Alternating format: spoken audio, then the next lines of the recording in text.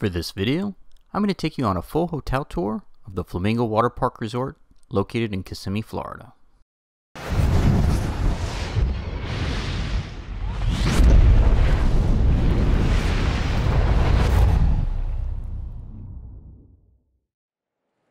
As a content creator, I'm constantly evolving and trying to, reinvent the channel, trying to find new ways to keep it fresh and different. And one of the ways I've decided to do that was to start covering water parks, which is something I generally didn't do.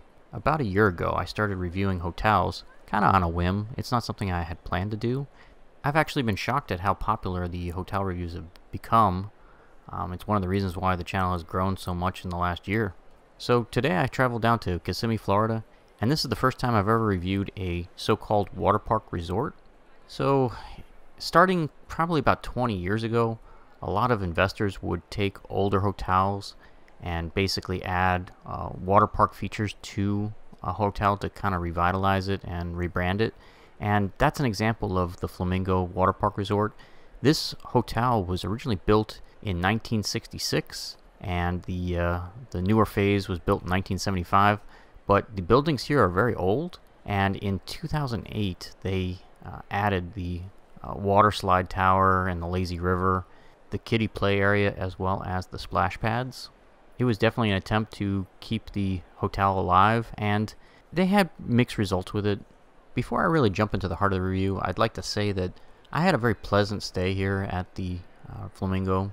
It was quiet and peaceful, and I knew the age of the property before I booked, so I really didn't have any unrealistic expectations, and I was quite happy with my stay.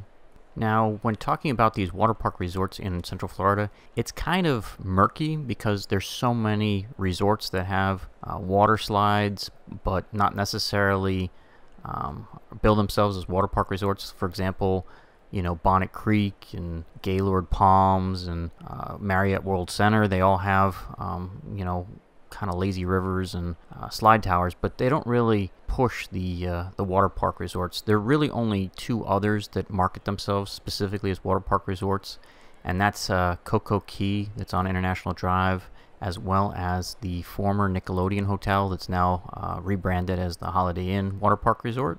So Flamingo was kind of carving out the budget option, and they undercut Cocoa Key and the Holiday Inn Water Park Resort roughly by about $40 a night. In my opinion, I think Flamingo does charge, a reasonable room rate. With the resort fee, you're looking at about $100 a night. And when you go to Holiday Inn or Cocoa Key, it's anywhere from $140 to $175 a night. So for this particular resort, I think the level of satisfaction really comes down to what type of person you are.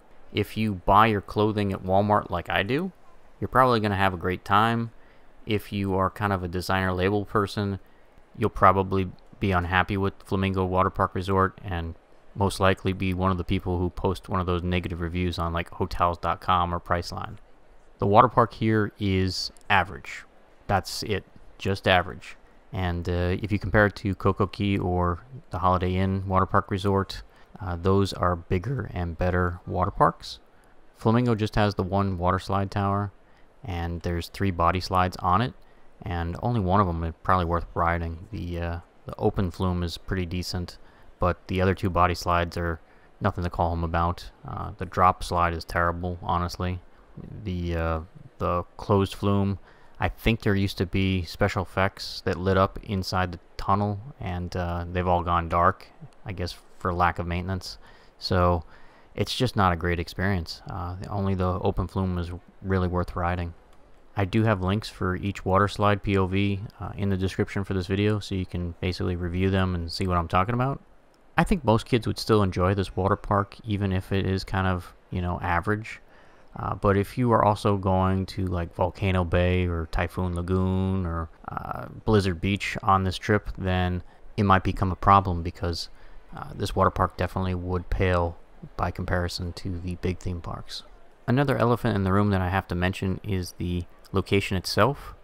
The Flamingo Water Park Resort is located right next to the entrance and exit to the Florida Turnpike on Highway 192. So people were probably saying to themselves, well, that sounds pretty convenient. And not really. For starters, Highway 192 really isn't the tourist corridor for Walt Disney World anymore. International Drive has become just the more popular place to stay. But the major issue is Flamingo Waterpark Resort is located on the wrong end of Highway 192. You see, the big tourist corridor of Highway 192 is located in an area known as Main Gate, and that is where the entrance of World Drive is located, and that's the road you take into the Magic Kingdom and Epcot and Animal Kingdom and Hollywood Studios. Unfortunately, the Flamingo Waterpark Resort isn't located anywhere near Main Gate. It's basically almost on the other side of the county. So if you're booking at the Flamingo Waterpark Resort for your Disney vacation, you'll quickly realize that it's a 24-mile drive from Flamingo Waterpark Resort to the front gates of Magic Kingdom. With traffic on most days, you're looking at a 35 to 45 minute drive in each direction. I think that drive is probably farther than most families want to endure. And again, it's just the wrong end of 192. All the really fun attractions that are located directly on 192, like Margaritaville or Island H2O, even Old Town, they're all miles away from here. So if you're a person that doesn't like to drive, or a convenient location is really important to you, you're going to be much happier at a Coco Key or the Holiday Inn Water Park Resort. To enter the water park, there's a concierge at the front of the park that also hands out towels, and she will check to make sure you have an armband. When you book for a night, you get 4 armbands, so if you have a family of 4, it's perfect. However, just be aware, I broke 2 of these armbands because, I was on the water slides all day, and I don't know, I tore 2 of the 4, so they're not the most durable things around. So if you have kids that break stuff all the time, only getting 4 armbands might become a problem.